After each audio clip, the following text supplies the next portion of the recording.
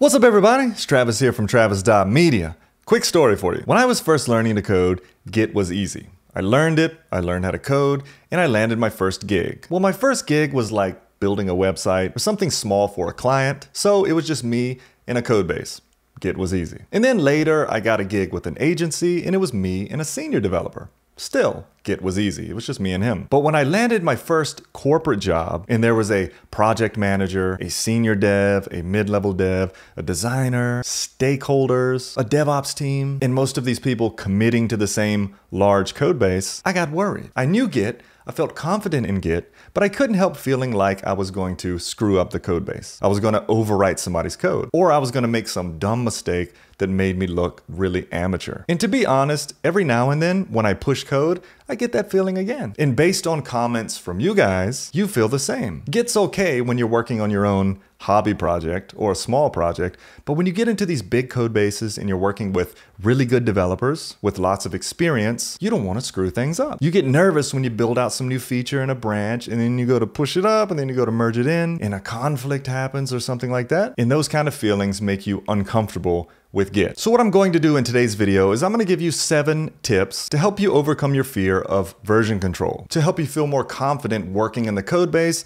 working with other people, and not having any fear of screwing things up. So let's get started. Tip number 1, merge master before committing your code. This is just good practice, especially for your team out there. If you create a branch and you're working on stuff for a week or 2 weeks, there's going to be people committing their branches, and those branches are going to be merged into master. And by the time you're done with your feature and you want to merge yours in, the master branch or main branch is going to be completely different. The file that you worked on may have been changed since you last checked it out. And when you go to merge that in, you're going to have merge conflicts, or maybe you'll overwrite somebody's changes. And you don't want that to happen. So whenever you check out a branch, when you're done working, you need to merge in master before committing your code. And let me quickly show you how to do that. So I have a branch here checked out called test branch 2. And let's say I've made the changes, I've been working on this for a week or 2, and I've made my commits. Now I don't want to just push this branch up to GitHub. I want to make sure I have all the changes that have happened in my master branch also included in this branch so that I'm up to date with what's happened while I've checked out this branch. So all you have to do is, I'm on the test branch 2, all you have to do is git checkout master, go to the master branch. Once you're on the master branch, make sure you pull all of the changes. Git pull origin master. So pull all the latest changes to your local master branch. Then switch back to the branch you are on and merge in master. So here, git merge master.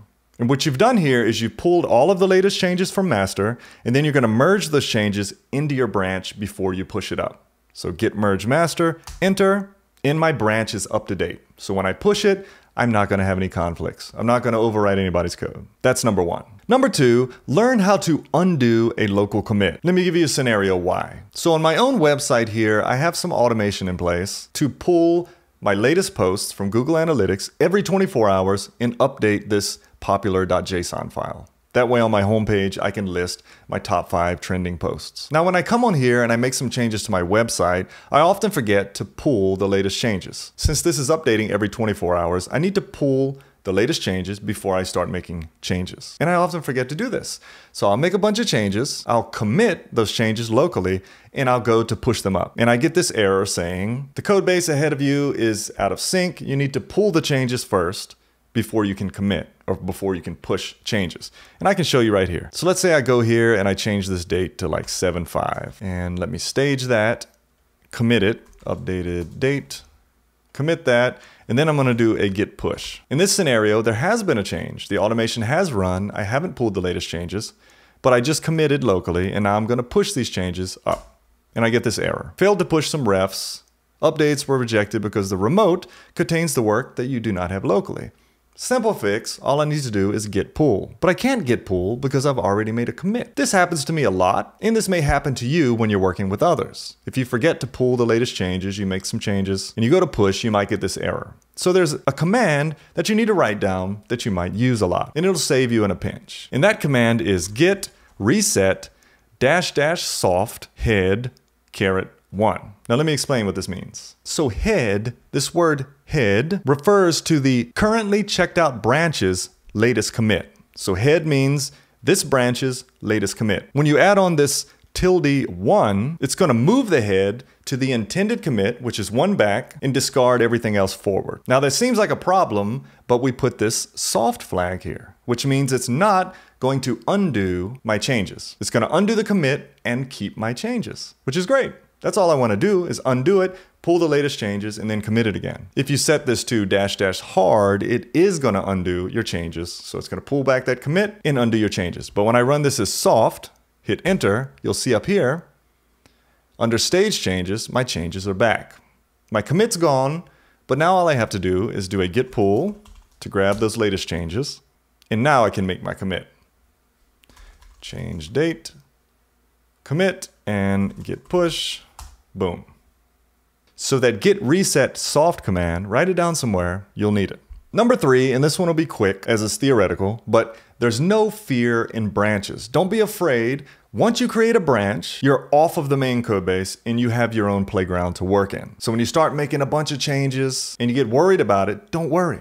That branch is a safe place for you to code. So always create that branch. And then when you're done with it, remember to merge in master and push it up. Number 4, merge conflicts. Everyone hates merge conflicts, right? Anytime it happens, we just panic. And my advice for you today is to handle merge conflicts in VS Code. Don't try to do it in the terminal. I know it looks similar, but VS Code just makes it much more understandable. It gives you options to click on. It sets up your commit for you. It's just wonderful. Let me give you an example. Here's a file in the master branch of this code base. It's just a markdown file, and it says this is a test page to do, add some content. So in the master branch, there's this page here. It's a test page, and there's a to-do to add some content. Well, another dev has created a branch and made changes to this. And this dev hasn't pulled the latest changes. He's gonna try to merge it in, and we're gonna have a merge conflict. So let's see how this works. So git merge, test branch 5 is what he's working on. We're gonna try to merge this in, and it's gonna create a conflict. So boom, now we have a conflict. But in VS Code, this looks nice. If you got to do it from the terminal, you're going to see this. Let's cat that file. You're going to see basically the same thing, and you're going to have to work it out in the terminal. I prefer to work it out in VS Code. So I see here in master, the current change is this is a test page to do, add some content. But then someone else wants to put this is some content added by another dev on another branch. And with merge conflicts, I have basically 3 options. I can accept the current change, which means accept this change here. I can accept the incoming change, which means accept this content here. So there may be one, and this is where you have to determine what you want this file to look like. What's right? Do I want the current change? Do I want to keep that? Or do I want to accept the incoming change? So you can decide by clicking this here, accept current change, or clicking accept incoming change. You can also accept both changes. Just allow them both to live in the file. Now I don't want to get in the weeds with this, but my point here is that this is very easy to do with VS Code. It makes sense to me. I can see it visually. I see the green, I see the blue, I see the current change and the incoming change. Let's say I want to keep them both. Accept both changes. Now the last part many people forget, and this is very important, is you have to commit this change. So I just come over here, I stage it, and I make that commit. Merge conflict resolved. Let me know if you want to see that in more detail in a separate video. I can go over merge conflicts in detail. Number 5, in continuing on with VS Code, just use it. Don't try to be a terminal master. I know a lot of people are like, I do everything in the terminal. I don't like anything visual. I'm just much faster, blah, blah, blah. It's 2023. I'm looking for a better workflow, an easier workflow. If I have to go and type out git checkout, git add dot, all that stuff by hand, that's fine, but I can do it much faster in VS Code. You've seen me committing files over here. I just grab one, I stage it, I type a message, and I commit it. In addition, I have a couple of extensions. First, there's Git history. View Git history. So instead of doing git log down here in the terminal and just kind of sifting through all this stuff, don't do it. Just come here and you can see a nice visual representation of all that you've been doing. Of course, my code base is small. It's just me. I make a lot of little changes straight to master. But if I want to get details, I can click on a commit. I can view the changes, or I can see what was there previously, the red and the green. And what I'm getting at is it's just easier to do all of this in Visual Code. Of course, if you're new, you want to learn Git, you want to learn the commands, you want to be able to do that. But once you've done that, come on over to the winning side. Do it in VS Code. Another extension I use is Git Graph. So Git Graph, view Git Graph here. You get kind of the same thing, except for you can go and just right click and check out a branch, cherry pick, revert.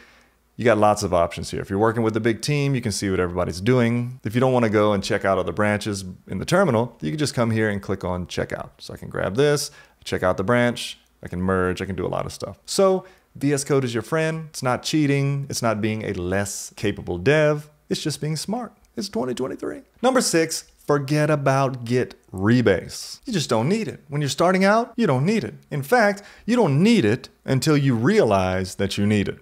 Hope that makes sense. But don't go into a project with a lot of devs and try to do big, intricate, difficult things like doing a Git rebase. Just don't do it. Stick to pulling branches, fixing branches, merging master, pushing branches, creating pull requests in those things. People will say, hey, he's really capable. Hey, I can depend on him. He's not going to screw up the code base. Don't Git rebase until you realize that you need it, and then learn it and do what you can with it. And number 7 is just a word of encouragement to you. And it's that Git, the whole point of Git is so that things won't get permanently screwed up. You can rewind, you can fast forward, you can fix problems. That's the whole point of Git. It's very hard to mess things up. It can be undone. It can be reverted. At the end of the day, don't beat yourself up about it. You think you're going to push, you're going to overwrite all this stuff. They're just going to revert it. You may look stupid, but you're not going to screw anything up. Let that be a comfort to you. So that's 7 things that I think will help you be less afraid of Git in working in big repos with lots of developers. If you found this helpful, give it a thumbs up, consider subscribing to the channel, and I'll see you in the next video.